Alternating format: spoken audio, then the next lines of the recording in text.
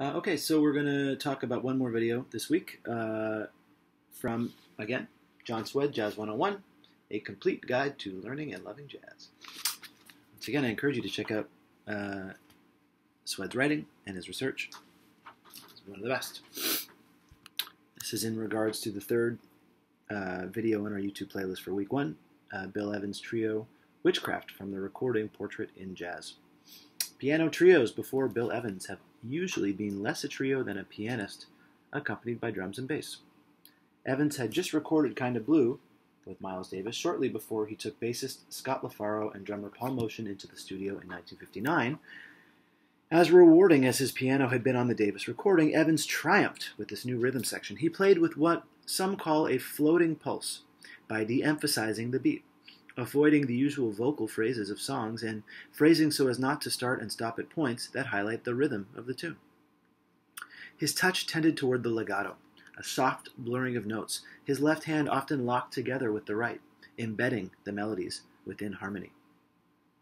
Such impressionistic piano lines needed sympathetic resonance, and he found it in Motian's understated pulse and concern with texture, that's the drummer Paul Motian, and especially with LaFaro's melodic bass. Playing free of the timekeeping role, LaFaro tossed out arpeggios and guitar-like flourishes, swirled around the piano's lines, sometimes stated the melody before Evans could play it, sometimes chased after him with echoes of what had just been played on the piano. Evans left a lot of room for a bass to maneuver. And since he did not observe the beat closely, LaFaro did not have to state it and frequently played somewhat free of time. This was a new kind of trio playing, where the beat was often felt rather than heard. So when LaFaro does apply himself to the beat, as he does on the bridge, it comes as something of a shock, and sends the group hurtling forward. A recording like this invites us to refocus our listening habits so as not to hear the piano, not so much as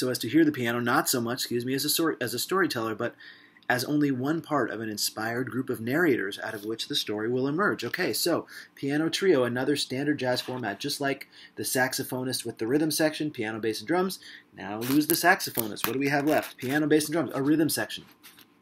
A trio, one of these iconic formations of a typical small jazz ensemble. Sometimes there will be saxophones, trumpets, other instruments, many different kinds, brass of various kinds, woodwinds of various kinds, guitar, this, that, and the other, but very often you will encounter a piano trio. There's a rich tradition of piano trio music in jazz, piano, bass, and drums. There are also rich piano trio traditions in jazz that are piano, bass, and guitar, or harmonic instruments only, or various trios. But piano trio often implies piano plus rhythm. Even though piano is part of the rhythm section, it is also the main melodic voice, right? Certainly register-wise, the bass player also plays melodies, but register-wise, if you think about where the bass is heard the most, it's in the lower registers, the bass registers. Piano is the main melodic voice not just because of the notes, being able to play the notes, but because of being able to play the notes in the register, in the octaves, where melody is really heard and registered most. And on an instrument where it speaks, piano speaks across all the octaves, of course, but when you hear melodies, you think of tenor and alto range, soprano range, melodic information as the main melodic information, and bass melodies as somehow contrapuntal, as somehow supporting and undergirding, even when they're melodic units themselves. And that is a lot about the new direction of this kind of a piano trio, where the bass player is also playing melodies down low or up high on the bass, which is kind of in the middle range overall. So we are reconfiguring the way we hear when we hear hierarchical roles being redefined. So, as he says, right, piano trios before Bill Evans have usually been less a trio than a pianist accompanied by. This is a hierarchy-free, pretty much, trio. At least in the popular not just popular imagination, in the popular understanding of what jazz was in the late 1950s, 1959. 20 years after Coleman Hawkins' so-called state-of-the-art, not so-called because it was state-of-the-art tenor saxophone playing, here's state-of-the-art trio playing in 1959. A lot has happened in jazz from 1939 to 59, as we will see. It says Evans had just recorded Kind of Blue, the most famous jazz recording, right?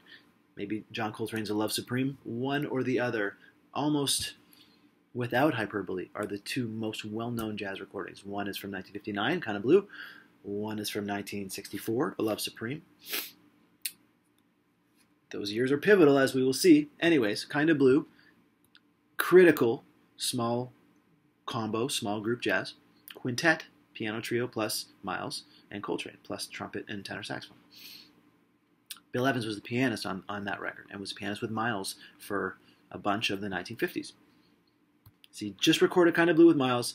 Shortly before this, bassist Scott LaFaro and drummer Paul Motian, or Modian, as how Modian really pronounced it, he's Armenian, before they went into the studio in 1959. So there's so much happening here chronologically. We'll talk about this rich transitional moment. Again, the end of the 50s into the early 60s is crucial, but just know that that's the backdrop to where this trio recording comes from. And it's saying, that what Evans did with Davis is also vitally important. But what he does here is a triumph, he says. It triumphs with this new rhythm section. He played with what some call a floating pulse by de-emphasizing the beat, avoiding the usual vocal phrases of songs, and phrasing so as not to start and stop at points that highlight the rhythm of the tune. Basically, they're saying he played impressionistically. It's not so direct, what Evans plays. The melodies are not so clear. The harmonies are not simple. The rhythm is opaque, is not so groovy in a certain way. It's in time. It's metered. You can measure it. You can hear the pulse. You hear the melody go by, whether it's the bass playing it or Evans playing it, but it's not rhythmically vital, perhaps we might say, in the same way. It is rhythmically vital. It's not rhythmically foregrounded. Maybe that's a better way to put it. Rhythm is not less important, but the kind of rhythm that they value is a more opaque rhythm and not such a direct, forceful sense of rhythm. Avoiding the usual vocal. So yeah, Evans was in a lot of ways very. I mean, again, he's a pianist, not a saxophonist, but he was not a pianist who was in his melodic right hand soloing lines trying to play like a saxophonist or like a vocalist or like with a vocal quality necessarily. He was not doing that. In fact, there's not very much Bill Evans single line melodies while the left hand comps chords accompanies the melody, right? A lot of it is these kind of multi-note, densely harmonic melodies, all voices moving in complicated different directions, as informed sort of by impressionist composition by Debussy, Claude Debussy, the French composer of the end of the 19th century, and others, as it is by the blues and by earlier African-American proto-jazz forms.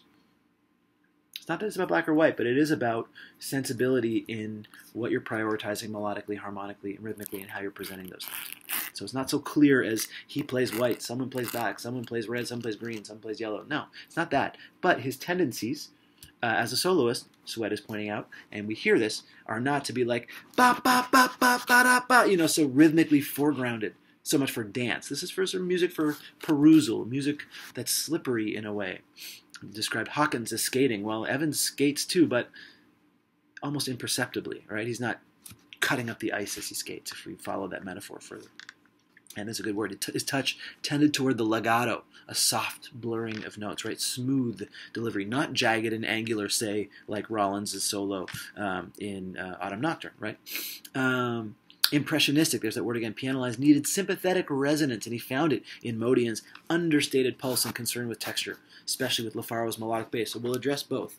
Paul Modian, who just died in the last 5 years, also was a dinosaur who walked the earth until recently. Long and storied career as a jazz drummer, was a decidedly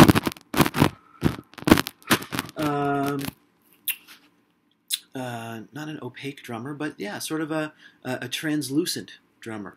Someone whose playing was not easily transcribable. Someone whose rhythms were appropriately groovy when they needed to be, but also were concerned with the texture of how he was striking the drum or the cymbal at all times. It was as much about the painting that he was creating as about the metronome that was marking his paint strokes or anything like that, And same with LaFaro, and perhaps even more, where Modian was understated generally. That changed over the course of his career, certainly, but in the context of this recording, right? LaFaro is extroverted in his melodic daring and his weaving around lines and weaving in and out of functional bass playing. He starts playing a denser, busier melodic function, conversing with both Evans and Modian, the pianist and the drummer, having a three-way conversation. That's why we are listening to this already. Is it the oldest jazz around? No.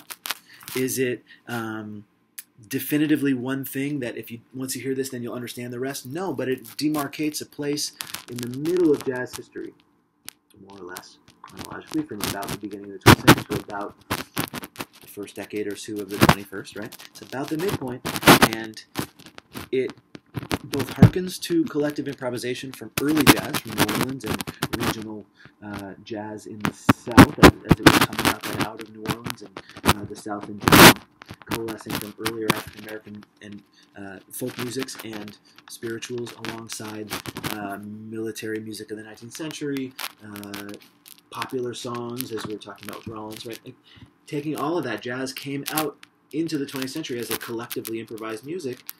The rise of the soloist, as I alluded to with Hawkins, came in the 20s with, more or less, with Louis Armstrong and others.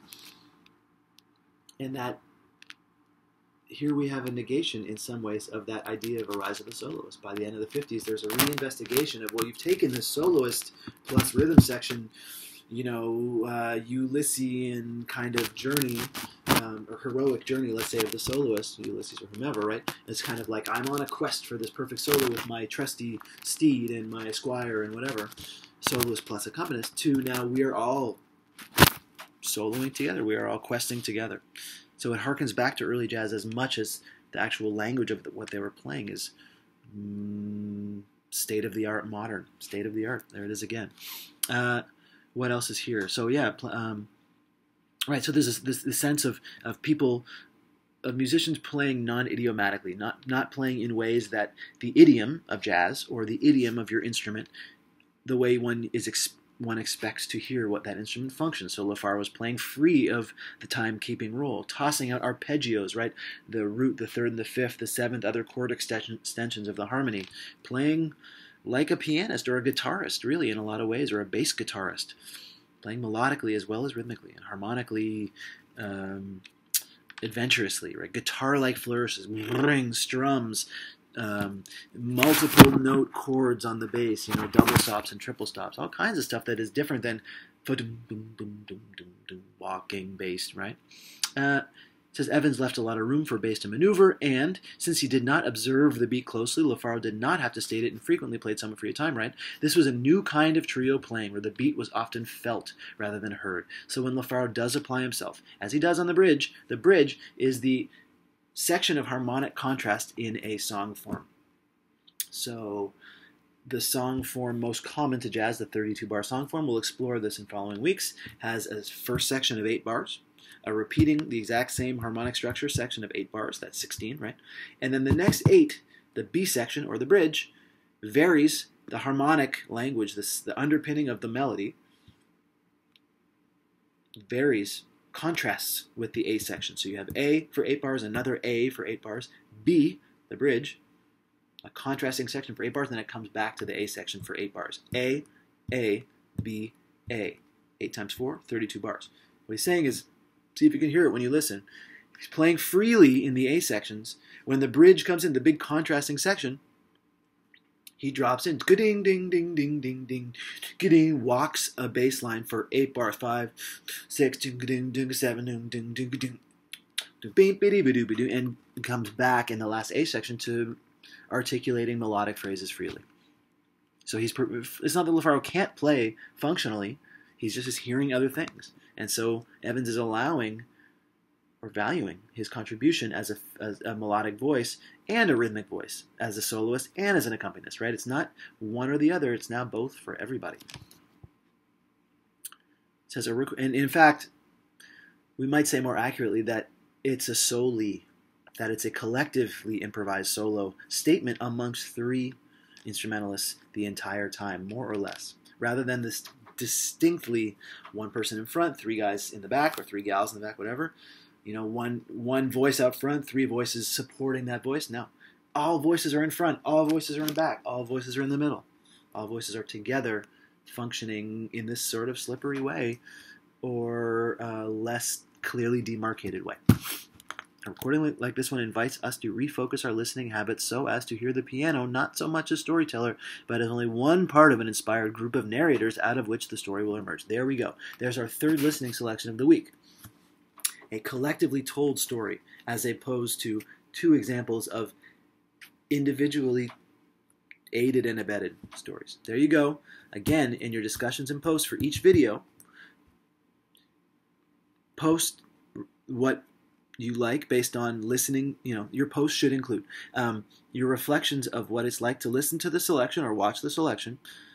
Also reflect on what I've said in these brief comments about the listening selection. Incorporate those ideas into what you write and into how you respond to each other too, and into your own research. So for instance, with Bill Evans' Witchcraft, whatever you write about in your posts,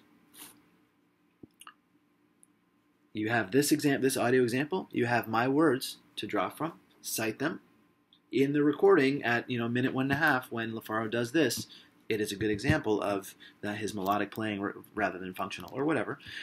You also in your post, I was looking into the album that Witchcraft comes from, Portrait and Jazz, and this other track also is a good example. Waltz for Debbie from Portrait and Jazz is also a very good example of the ways in which motion, let the time go from minute 1 to 2. Cite other things from the Bill Evans trio of this time. Contextualize what your discussions, posts, and responses are based on what I've said here, what you heard, and what your online research turns up. Okay, again, remember, avoid Wikipedia and other peer-reviewed sources. Not saying you don't necessarily have to hit the music library at whichever university library is closest and do that, although that would be great. But, it's an online course, of course, so get online and find some in-depth, non-biographical retelling type of source materials to support the stuff you write about. Okay? Look forward to this first week of interaction. Any questions, comments, please let me know.